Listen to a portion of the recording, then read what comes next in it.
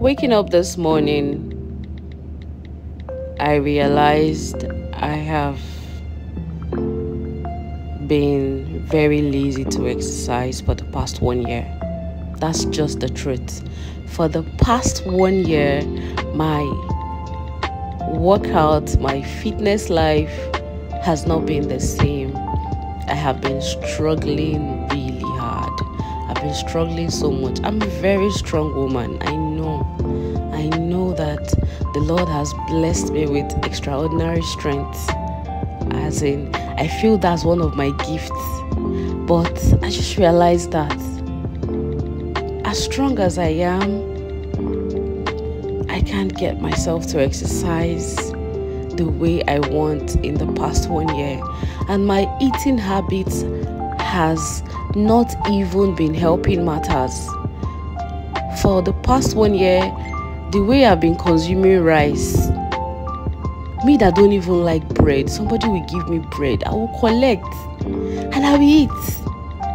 God, as if that's not enough. Chicken, it has suffered in my hand. I have dealt with chicken. I have dealt with food mercilessly in the past 1 year. And it's not like I did not know. But I've been exercising, but not like I used to. And being cautious of what I eat, that one na zero. I know they even think I could just dey chop like say they won't give me award for chopping. Now see as I don't add weight.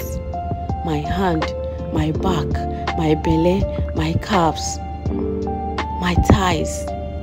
Hey, God have mercy. This morning, I just couldn't help myself. I could not even exercise. I lost all the motivation to exercise because it's as if I'm just pouring water inside baskets. God have mercy. I had to pray to God this morning that I really need His help, because He told me specifically that whenever you call upon me for anything, I will answer. And I remember calling Him for my acne. That's a story for another day. And He answered.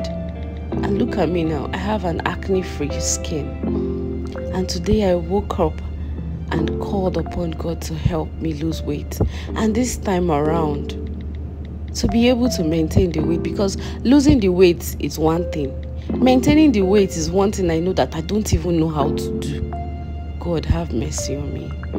You are the one that helped me to lose weight before. I know you will help me to lose weight again. And this time around, you will help me to maintain the weight forever. Because God, you know I don't even like fat. I'm not even being vain at all. This one is that I don't enjoy the fact that I have to suck my tummy inside the clothes. I don't enjoy the fact that I'm walking and my side is folding and gumming together. God, is disgusting. I don't tire. I don't know as I reach this level of fat again. But I will not give up. I am not even going to give up on myself. Because as long as I've asked,